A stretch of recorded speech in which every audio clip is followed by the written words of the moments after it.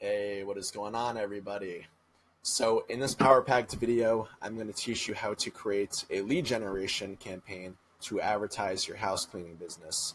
And now this is under the assumption that you already have a business page created on Facebook for your business.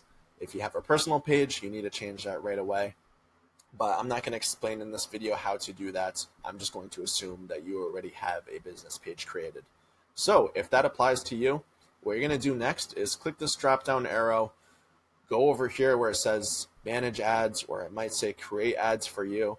You're going to want to click that, and it's going to bring you to this scary looking interface. Don't worry about this, I'll explain everything in a minute.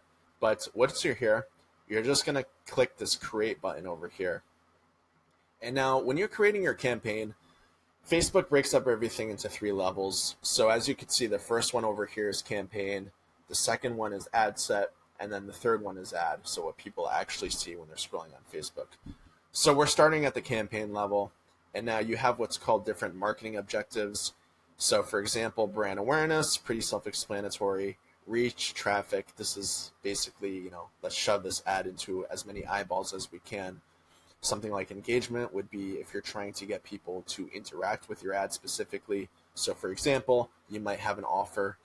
Hey, Houston, Texas, we're offering 3 free deep cleans to the first 10 people that comment on this ad, tag 3 of their friends, and share it. Enter for your chance to win below. So that would be an example of an engagement type campaign. And based on the history of each user who's on Facebook, Facebook actually has abilities to track what people are more likely to do. So it will shove that ad to people that match that similarity. But whatever, that was a little tangent. What we're going to do is lead generation. And this is built in within Facebook's lead form, which I'll show you, making everything super convenient. So this is a really nice campaign to choose. But campaign name, just for the sake of simplicity, you're probably just going to name it something like your cleaning business name, and then maybe lead gen. Create split test and campaign budget optimization. These are good tactics to use, especially split testing, which I do use for a lot of my ads. But these are more advanced tactics, and I'm not going to really talk about them in this video. So just leave them off. It's totally cool. You can hit continue. And now, as you can see, we're finished at the campaign level, and now we're brought over here to the ad set level. So here's where we really start targeting who our ideal audience is. And you can name this ad set, audience, whatever you really want, lead gen prospects or something like that. So just make sure you have the correct Facebook page set up for this, which you most likely will. Now over here you have 2 options: create new audience or use a saved audience. And if you wanted to, let's say, create a new audience, what that would simply mean is if you have a customer file of either all the website visitors you've had in the past, X amount of days, which you would need a Facebook pixel to track all of that information anyway. Or if you have a customer list, let's say you have an email list on MailChimp, for example, of all of your clients, and you wanted to upload all these people into the system so that you could re-advertise to these individuals or create what's called the lookalike audience, which basically Facebook pools all the similarities from that group of people and finds more and more like-minded individuals to advertise to. And this could actually be a quite profitable way of advertising. But like I said, that's again a little bit more advanced, so we're not going to worry about that too much. Let's just skip that for now. Don't worry about that if that doesn't apply to you. But what you will want to do is go over here. So this is where the fun starts, because now you could start targeting people within a specific location. And for you, you're just going to enter in wherever the address is of where you guys work out of. I just made up that address. And now you could select the radius of how many miles within a radius you guys are willing to accept work in. So let's say it's 25 miles. And another thing you guys can do is enter in specific counties that you guys accept work in. So let's just enter in, let's do Westchester County, and then maybe Fairfield County. So this is just a really good way to expand your targeted reach. And now, right now we're under the assumption that we're going to be running a daily budget of $20 for this campaign. So what Facebook does is it says, okay, for for within the specific geographical location that you selected, there's about 1.8 million people, not too shabby. But an estimated reach within this $20 a day, we can expect somewhere around 369 to 1.1 thousand people to see this ad within one day. So that's a pretty good result. And the reason why, sorry, let me scroll back in. So I'm going to talk about the reason why you actually want to start at a lower ad budget, something like $5 or $10 a day is really important. But for now, let's just finish the targeting. So for the age range, gender, maybe detailed targeting based on interest, what I want you guys to do is think about all of your past clients. Do they tend to be within a specific age range? Are most of them, over the age of 35? Do they tend to be, mostly male or female? Are 70% of your clientele females? Are they pretty split 50-50? Do they tend to be pet owners? The reason why I want you guys to ask these questions, and actually it's helpful if you write it down in notes over here, is because this is what's going to help you with your detailed targeting. You guys don't want to burn through your money and show this ad to people that won't, convert, because that's just, like I said, it's going to burn through your money if you're showing this ad to a bunch of 18-year-olds, yet you've never had an 18-year-old client in your life. So select all of them that apply, obviously. All right, sorry about that. I had to charge my computer really quick. So you're going to select the specific age range that applies to your past clientele. Like I said, maybe it tends to be heavily leaned on one gender versus the other. If not, though, just keep it at all. And the detailed targeting, this would apply more if you live within a really specific, like, let's say, densely populated city where you just have so many prospects that you really want to narrow down. And let's say you're in, like, Manhattan, for example, and most of your clients tend to be pet owners. Then you could actually target those people specifically and, include other interests maybe. But, when in doubt, just leave this blank. This is only just to refine your audience super well if you want to make sure that you get the most qualified prospects as possible. So that's pretty much that. You can save this audience, name it, whatever you'd like. And then next is placements. So this is where Facebook's going to show to place your ad. And it gives you the automatic placements is what it pre-fills. But I want you guys to actually click edit placements, because Facebook, the automatic placements is it has you basically shown everywhere on the platform. And Facebook does this because it wants you to spend a lot of money within their platform right away. And this is not what you want to do. What you want to do is keep it basically just on the feeds. So Facebook news feed. Instagram feed, I would only recommend if you actually have an Instagram. Otherwise, I would uncheck that. Facebook Marketplace, this is interesting. So there's actually been some recent studies that show that, when people are on Facebook Marketplace, because they're already in that mindset of purchasing something, there actually is a pretty good rate that they'll likely interact with your ad. So you can actually keep that checked. So uncheck Instagram Explorer, like I said, stories, uncheck, at least for this one. Yeah, InStream, uncheck that. Yeah, so basically just Facebook Newsfeed and Facebook Marketplace are the two highest converting areas for your ad to be shown. So once you have those selected, so here's how the budget and scheduling works. What I would recommend is keep it at a daily budget. Don't worry about this. Just keep it at a daily budget. And like I said, start small. I would even recommend either $5 a day or $10 a day. And I run my ads continuously. I don't set a start or an end date. You can if you want, but it's just not really necessary. But the reason why I start my ad budget slow is because let's say we run this ad for 3 days at a budget of about, $5 or $10. So we're going to have spent somewhere between $15 to $30. And this will give me a decent idea of if people are clicking on my ad, is my ad converting well? Am I getting any leads? Maybe I'm getting a lot of clicks, but not so many leads, or I am getting a lot of leads, so I'll know my ad's performing right away. But the reason why you want to start off small, rather than doing something like $50 a day or even $100 a day, which I have seen some people do, is because let's say something in your campaign is totally screwed up. You have the wrong targeting feature or something like that, and you have $100 a day for your ad because you're just so sure that it's going to perform well, but it doesn't. Well, guess what? You just blew through $300. So Facebook advertising really just comes into daily monitoring and making sure that your campaign is performing properly.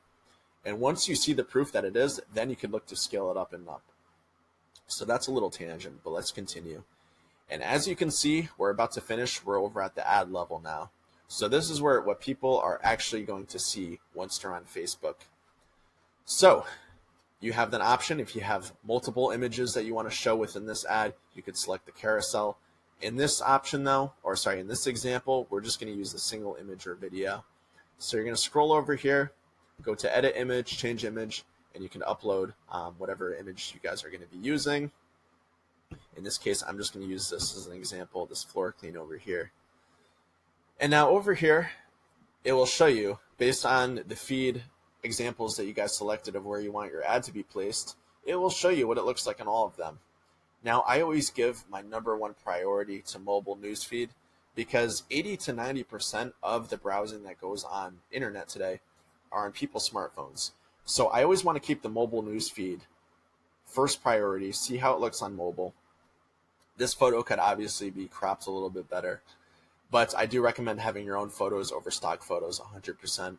So the next piece of the puzzle is perhaps the most important part of having a really good ad. And this is, I already wrote this ahead of time, so I just can copy and paste it. But this is the ad copy. And guys, the whole point of this is to stop people dead in their track. So there's many different types of ad copy styles and strategies that you guys could do. I mean, one that I've seen a lot of success doing is calling out the people within your hometown. So let's say you live in Houston, Texas. You could say, hey, homeowners of Houston, Texas, or, you know, hey, homeowners of where such and such. You know, is your house dirty, but you can't seem to find the time to, you know, schedule a good cleaning or whatever. In this case, I'm keeping it a little bit more broad. Oh, the joy of a sparkling clean floor. Unfortunately, many homeowners are victims of dirty floors and carpets almost year-round. So what I did with this sentence is I'm sort of touching up on the pain points of what this individual is most likely going to resonate with, because the truth is most people just don't clean their homes. If this sounds like Lou, you are in luck. So this is probably the most important part of the whole paragraph, because I'm offering two things. I'm offering a good offer and scarcity. We are offering a free floor cleaning to the first 10 people that claim this deal. So the free floor cleaning, that's a great offer. I mean, who wouldn't want to get that? And then the first 10 people that claim this deal. So there's a little bit of scarcity, because if people are reading this ad and they say, wait, only 10 people are going to be selected to win this offer, you know, I better act upon this soon before I lose my chance. So you guys, this especially applies if you're reaching out to a cold audience. You know, if this is your first campaign that you're running, you have to understand you're trying to stop these people from what they were doing, what they were browsing already on Facebook, and get them to consult you. Because an issue that I see so many house cleaners doing is if they are running ads like this, it will just be something boring. Like, hey, we're a sparkling clean company located in, you know, whatever, Dallas, Texas. Here's our number or whatever. Give us a call. We'll give you a free estimate. It's like, no, these people don't know who you are. They have no reason to console you. There's nothing redeeming about that offer. You guys have to understand that, yes, even though a free floor cleaning, you might be losing a little bit of value. Let's say it's, you know, $35 worth of value that you guys are losing right away. Once you're in that home, yes, let's say 10 people interact with this ad. Yes, maybe 3 of them will take advantage of you, and they'll be like, okay, I got my free floor cleaning. That was very nice, guys. Thanks. See you later. But the other 7 people that claim this voucher, they're going to have you inside their house. They're going to know what you look like, what you sound like, who your workers are, what type of work you guys do. And so long that you guys do a good job, which I know you will, they'll be like, okay, you know what? This was actually really good. My basement actually does need a cleaning, or my kitchen is pretty dirty right now. Could you guys give me a free quote? So this is a really good way just to get past that barrier and establish rapport with your potential clients, because then at that point, it's just your job to sell them of why they should continue with your service. So that's a little trick of how to create an ad that converts. Now the headline and description and display link, actually don't worry about the display link, but the headline and the description are these little bodies of text that are going to appear right here. So you could write something like 5-star rated house cleaning in Dallas, Texas. And guys, like, obviously make it somewhat believable or somewhat realistic, because If your average Google rating is 2 stars and you write this, I mean, it's pretty self-explanatory. You just don't want to lie to your potential customers. But that's just a little chance for you guys to upsell your service a little bit. And then description, I like to just reassure what people should do once they land on the ad. So click here to claim your voucher. Okay. So we had in the ad copy, click get offer, so you can actually change the button to what it says. So we're going to change that to get offer. And now we're pretty much done with the ad. Now you can scroll down here and you could select to either have a messenger bot automatically pop up, which you've probably seen in the past. You know, this company, I haven't set one up for them yet, but I think they will want one in the near future. But it's basically just a chat bot that pops up in the bottom right, and it will say something like, hey, how can we help you today? And based on which button you click on, there will be pre-selected screening questions that lead you to different answers and options that they can give you on how to basically schedule an estimate with them. So that would be an option if you had the chatbot installed. But in this case, we're just going to use Instant Form and click Create New Form. And this is going to bring up a little lead ad form right on their screen right away. So this is really convenient. More volume and higher intent. Don't worry too much about this right now. Just keep it at more volume. Headline, you could sort of just reassure what you said in the ad. So 5-star rated house cleaning in Dallas, Texas. I would recommend using the same image of your ad just to keep everything congruent with each other. So the different layout that you guys can use, you could have a paragraph layout or bullets, for example. And this is where you can really just brag about why they need your service. So reduction in allergens, let's say. Reduced chances of floor scratches. So based on whatever service you guys are offering, you just want to basically list the bullet points and reassure why they need to consult you guys right away for the service. Then there's going to be qualifying questions. So I like to capture their full name, their email, and I click add new question, go to contact fields, and I like to get their phone number as well. And guys, just leave it at 3 questions, for example. This is really all you need. You don't need to get their country, zip code, because the thing is, the more questions you guys ask them, the more likely they are to sort of see it as a higher barrier of entry and just click exit out of the ad. So you only want to have a couple questions. But the nice thing about this is Facebook already has this information for each individual pre-populated. So they don't really have to do anything. It automatically fills out. They just have to really click submit. So there's going to be a privacy policy. Just enter for link text privacy policy. And guys, don't freak out. If you don't have a website or you don't have a website with a privacy policy, I'm going to post a generator link in the description of this video. And what you guys can do is basically just plug in the name of your company and it will generate a free privacy policy page. All you have to do is copy and paste the whole text of that page, go onto your Facebook page, create a new post, paste that whole body of text in, and then once that is pasted, you're going to have a new post. Just open up that post in a new window, copy and paste the URL, and guys, you could paste that right here, and it will basically claim it as a privacy policy page. So that's a little trick to get away around it. So that's that. And then here's your thank you screen. So this is also really important, guys, because once you're here, what you ideally want to do is you want to have these leads contact you. It's not going to happen 100% of the time. I can't even guarantee it's going to happen 50% of the time. But the reason why you want to try and advise this is because if this isn't the case, then you're going to have to chase these leads one by one, which is doable. I have done that for some of my clients, and it's fine. It's doable. But it's just more convenient if you get the lead to call your business owner right away. So what you can do is have a little bit of an upsell and say something like, but wait, call in the next 15 minutes and we will supply you with a $25 gift card.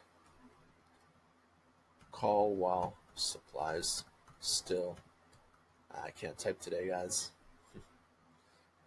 So this is another little scarcity thing, but it's really just to incentivize people to call your business right away. And something you can do as well is change the button type here to call business, link your phone number. So all people have to do is click that phone icon and it will call you guys right away. So that's a good way to get the leads to contact you. Now, once you have that completed, you're basically all set. Just click save and finish. I'm not going to save this, but you're going to click save and finish. And then you're going to have that lead form you just created hooked up to your ad right now. So now you're pretty much done. Hit confirm. And now your ad is going to be published, or it's going to be upon review, where the Facebook team basically goes and dissects your ad, make sure everything follows their policy and everything, and then it's going to publish it live and start showing to your potential prospects. So I'm just going to delete this real quick because obviously I'm not trying to publish this ad. But once you guys have that set up, what you have to understand is over in these columns, people are going to be interacting with your ad. You're going to say, you're going to see who's clicking on your ad, stuff like that. And how you guys know if you're getting leads or not, what I would absolutely recommend is hooking up something like Zapier to your campaign and making it so that every time you get a new lead within Facebook, these lead ad forms, the new lead actually gets sent as a text message to your phone. You can make it so it's sent as a new email. You can make it so it's sent as a new row updated in your Google spreadsheet. And you could be notified of every single one of these. Unfortunately, Facebook doesn't really have a feature like that built in within their lead form, which is kind of unfortunate. But if you guys want to track these leads, all you're going to do is go into the publishing tools, go down to where it says Forms Library, and you're going to see your lead form over here. I have a bunch for whatever reason. A lot of these are really just duplicates of each other. But once you guys get a new lead uploaded, it will say over here leads count, and you're just going to click the download button, download new leads, CSV, and it's going to download right here. And now when you open this up, it's going to open it up in Excel or Numbers or whatever program you guys want. And it's going to have a row with all the new leads that you've got within that day. So it will say the first name, their last name, their email, their phone number. And now it's your job just to really follow up with them as soon as possible. So like I said, that option, what I just described, is if you don't have a program like Zapier automatically hooked up to your lead ads. But I will make a video in the future to show you how to do that because it just makes everything way more convenient. But nonetheless, this is still a viable method and something I would still recommend you guys do if you're starting out. Just make sure that you go within this publishing tools, forms library, and just check it pretty frequently. I would have the page on and just refresh it every couple hours to make sure you're not missing out on leads. So anyways, guys, that's pretty much it with this video. I hope you got some value and it's understandable so you can start creating your own campaign and getting some more house cleaning appointments. So thanks again for watching. I'll talk to you soon.